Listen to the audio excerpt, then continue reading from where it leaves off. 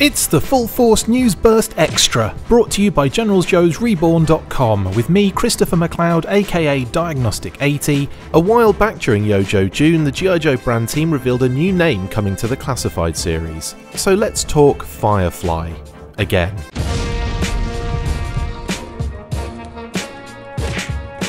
Alrighty then, let's continue with the name only reveal deep dives, and up next is a character who already has a figure in the line, and that's Firefly. So back during YoJoe June, the YoJoe brand team revealed a few more names joining the Classified line, including Firefly and Ripper, who we already looked at a few days ago. Firefly was an interesting choice, seeing as we already had the character in the line, but it was mentioned that they would be doing him again based on a lot of fan feedback from the first release. Yet this one is a bit easier, as it's highly likely we'll be getting a vintage version 1 inspired design after they really went in a different direction with that initial figure. I have to preface this by saying that I really enjoyed the updated Firefly with that crazy good head sculpt, modern Bomb Squad padded covering, and a crap ton of super interesting accessories. Alas, the fandom were quite vocal regarding the changes to the character, shock, fucking horror, and now it looks like we will be getting a more vintage feeling figure. Lenny joked at the time that it was a version 2, but not in the sense of the vintage line where he was bright green and grey and had a very different look entirely. No, he was referring to version 2 in Classified, which ironically means version 1 in vintage. Confused? Yeah, me neither. It's not that hard to follow. I've just made it more complicated with all these unnecessary words. So what do I expect?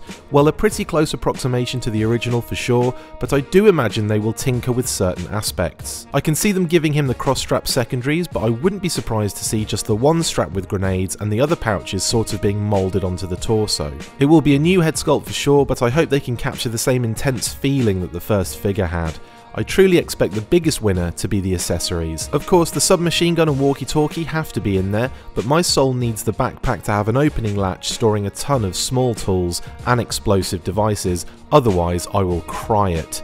That's cry and riot at the same time. I would actually like them to upgrade this element of the pack to make a removable toolbox and sort of zhuzh it up a bit like the recent 3.0 figure. In fact, the 3.0 figure might be a good baseline for the new Classified figure, as we have seen similar design crossover with certain classic characters by different companies in the past. I could also see them using a lot of that Stalker body for the base and just cover him in secondaries really. Maybe that will happen, or at least use those arms because the cuffs are spot on. So with it being odds on that it's the version 1, then we can discuss the only possible repaint, even though there are many, that I care about. Yep, you guessed it, Tiger Force Unreleased Sabretooth or Released Wreckage. I assume Sabretooth is off the table as a name, thanks Marvel, so Wreckage it is. Way back in 1988, a number of Tiger Force figures showed up in a Hasbro Toy Fair catalogue, including a few that would never get released. One of them was a Firefly version 1 figure repainted as a new character called Sabretooth. The character eventually saw release as Wreckage a few times and in different forms.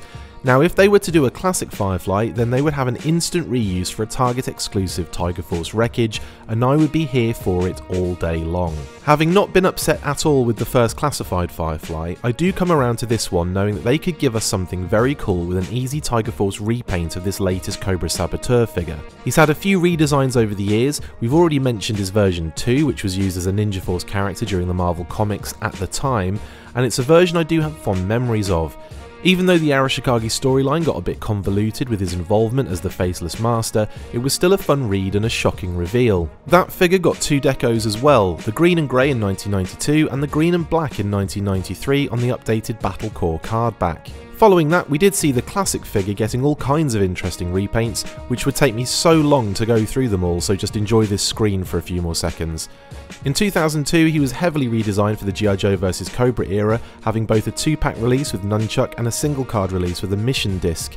Then only 2 years later he was redesigned again for Valor vs Venom in a 2-pack with Sergeant Stalker. The 25th release began a regular rollout of the modern figure for most years, with movie and animation versions of the character thrown in for good measure up until 2015. What I'm getting at is there's plenty of options for repaints or future redesigns for the character in Classified. I do expect that the version 2 will be done eventually, and I will also point out that a Crimson repaint exists with that multi-store exclusive 8-pack from 2002, and Hasbro are loving that right now, so it wouldn't be outside the realms of possibility that the Twins, the Crimson Guards and the Crimson Bats get a new addition to the Red ranks. I would also take a white Arctic repaint like this beauty from the Cobra Polar Force 3-pack in 1998.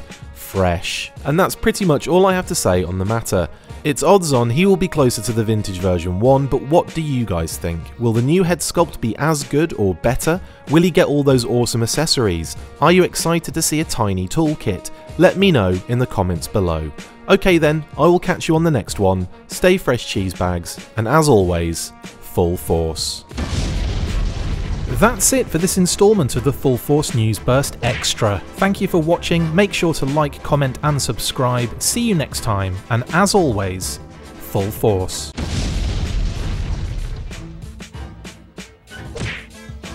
Make sure you get involved with the discussion by liking, sharing and commenting on these videos, and as always you can keep up with the show after listening by following on Twitter @TheFullForce, liking the Facebook page facebook.com/TheFullForce, and if you would like to contact the show you can message us on either of those platforms with feedback and questions. We also have a Patreon page, so if you want to show your support for the show, see your name up in lights on these videos, or enjoy exclusive bonus content, then check out patreon.com/TheFullForce podcast, or click on the link on any of the posts this podcast appears in. Full Force!